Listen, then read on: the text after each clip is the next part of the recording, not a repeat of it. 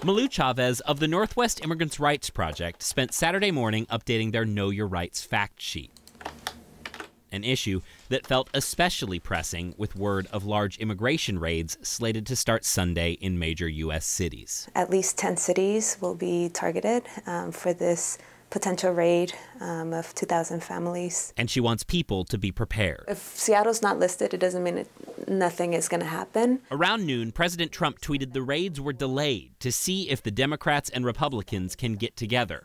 If not, deportations start, he wrote. Mayor Durkin, County Executive Dow Constantine, and Representative Pramila Jayapal issued a joint statement condemning the raids. The political decision to order ICE raids will distract and drain resources from real public safety threats and will cause widespread fear and uncertainty for all immigrants in their daily lives, they wrote, saying tying raids to money for the border is hostage-taking. We understand that there's already fear in communities, and when messages like this go out, it just creates this heightened fear. Fear, she says, that causes more problems. Lower cooperation with law enforcement may happen.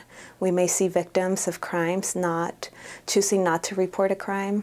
We may see people not going to school, sending their kids to school, or potentially not going to work. ICE officials have said it's not about creating fear, but upholding the rule of law. Chavez wants people to save this form and be prepared. People still need to remember what their rights are and to have a number for an attorney. Michael Crow, King 5 News.